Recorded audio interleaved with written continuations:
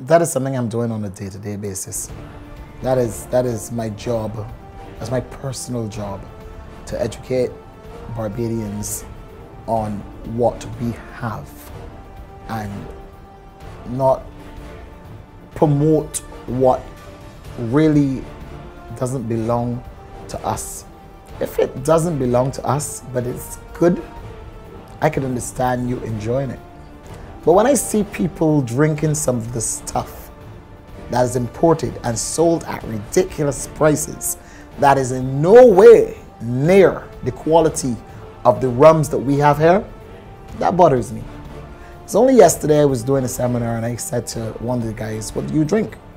And he called the brand that he drinks, and I said, why? And he said, because this is what it is. And I said to him, but do you understand that that's only a 2-year-old product?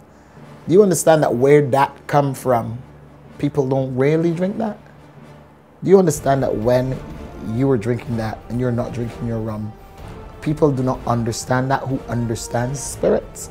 So I explained to him, our Eclipse rum, which is our youngest blended rum, is a blend between 2 and 7. And then you're drinking a 2-year-old product.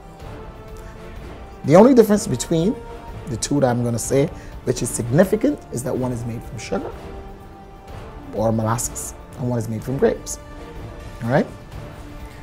People have this thing as if it's made in Barbados. It's Barbados rum. It's just rum. Rum is make you fall down. Rum is get headaches. All that foolishness. And that's just a notion, because trust me, I've consumed so much rum in my time. Not drunken and falling down, but that's what I enjoy. I enjoy rum. And I drink all kinds of stuff, but I understand what rum really is. And my job right now is to explain to people what it really is. People think that you just make rum like your grandma would make some guava wine inside of a demijohn, and that's rum, but that's not rum.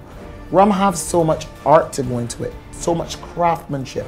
It is the master blender who's behind this, who is going to decide that I'm going to take a 2-year-old product, I'm going to mix it with a 4, a 6. I'm going to put 40% of a double distillation and 60% of a single distillation to make this particular blend. It's an art. It is a lot that goes into it to make it what it is. It is not something that you just snap your finger and it happens. There's a lot of work going into rum. And you know, it is very sad when I travel abroad and I see people gravitating towards Mount Gay rum. I mean, gravitating like, oh my God, this is the best thing in the world. And I come back here and see my Bajan people thinking, you know, well, it's just rum. But it's not just rum. It is good rum. Yeah.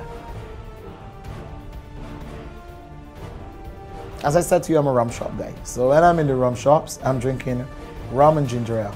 That's my drink, with a splash of water. That's my drink. If I'm at home and I have friends over, I'm drinking rum or whatever they're drinking.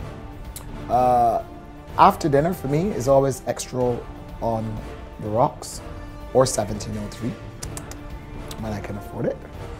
Although I've created many cocktails in my time, I am truly not a cocktail person, but I love an old-fashioned, to be quite honest with you, made with Mount Gay extra old rum. I like it done the real nice way with the actual zest from the orange skins, and I love that. That's my cocktail.